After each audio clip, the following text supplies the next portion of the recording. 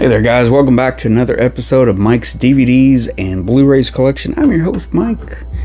Thanks guys for coming back. Excuse me. Today's a films I love to rewatch episode.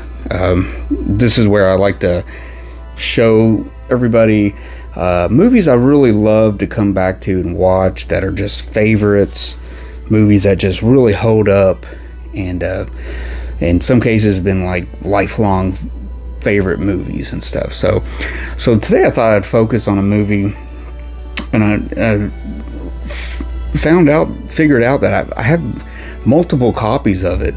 I mean, I don't get every copy that comes off the production line or anything, but these are just some, I guess I've picked up different versions for different things over the years, but I'll start off with the Laserdisc. This is obviously the oldest version in this little collection here, but the movie I want to talk about today is The Long Goodbye from 1973. It's 50 years old this year, directed by Robert Altman. This is a kind of I guess you could call it a neo-noir. Really good, starring Elliot Gould. Really cool. It's got a great cast. It's got a Nina Van Pallant. Sterling Hayden has a very memorable role in this. This was a screenplay by Leigh Brackett. It's based on a Raymond Chandler novel, and has a very memorable musical score throughout the movie. It's basically the same little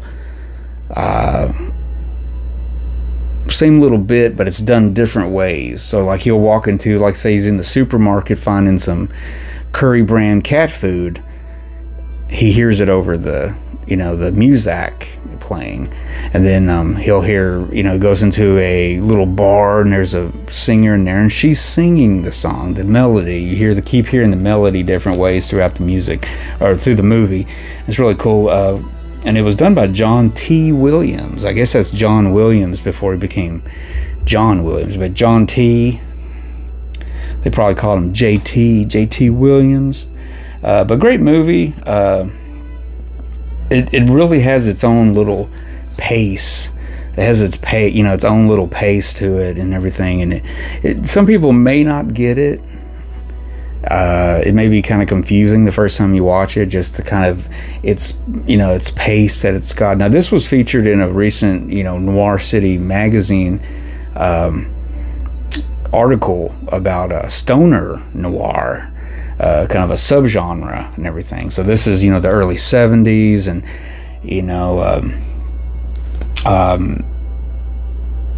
what's his name? Who does he play? Philip Marlowe. And Marlowe's kind of just a super laid back guy. If he was any more laid back, he'd be asleep.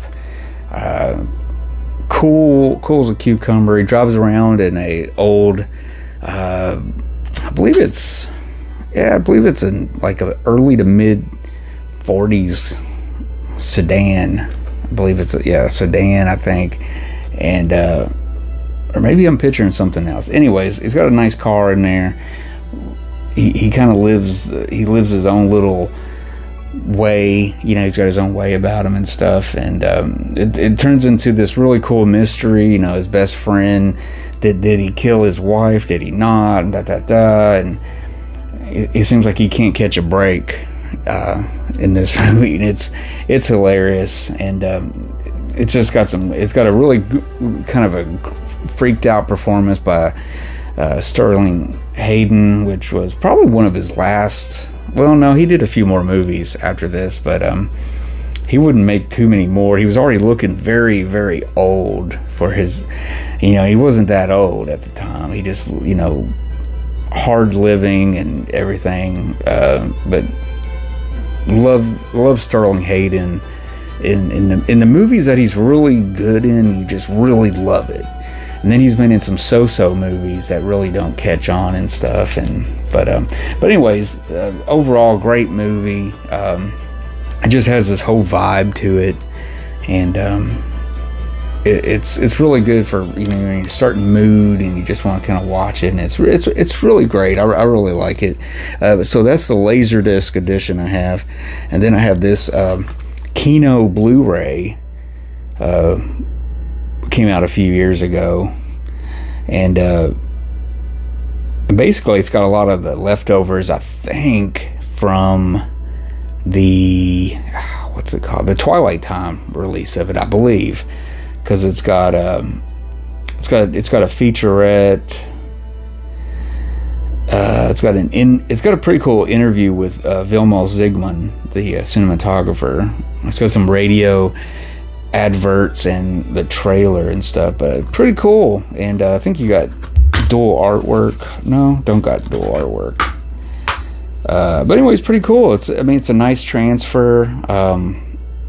I didn't see any problems with it, but I've heard different stuff about it.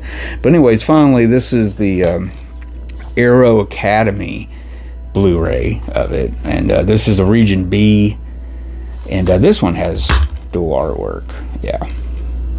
Yeah, this one has dual artwork, and it's got a little bit more. Yeah, it's got quite a bit more stuff as far as extras, and I think that's why I picked this up, because of the extras on here. But it's basically got everything Kino's got, but it's got probably just that much more different stuff on here. So it's got quite a bit of extras compared to Kino, and to me they look very similar print wise. I mean, you know, they're probably from the same, you know, high definition print. Yeah, it's a high definition, you know, kind of an upgrade. It's cleaned up a little bit, a little sharper than the DVD, and because the DVD is based on that Laserdisc right there. So yeah, it's probably the best it's looked in a while, and I believe it's still, there's some other newer Blu-ray releases of this. I'm not sure if there's a 4K or if there's been a 4K announced, something like that. But anyways, really good movie.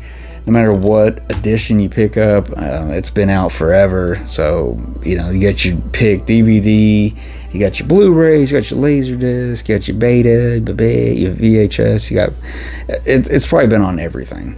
So there you go, guys. Hope you enjoyed that. I really enjoy this movie. I recommend it if you've never seen it. Kind of look up neo-noir, especially 1970s neo-noir, and check out some of those. There's some really cool stuff that was made that decade. You know, besides like Chinatown being the best one made in the 70s, hands down, one of the very best neo-noirs, film noirs, movies of all time. Yeah, check out some of the new, kind of the new wave of noir detective movies and stuff that came out in the 70s. A lot of cool stuff there. So there you go, guys. Hope you enjoyed that. Comments are welcome. Give me a thumbs up if you enjoyed. It helps the algorithm, they say. Don't forget to subscribe to my channel, and I'll see you guys later. Take it easy.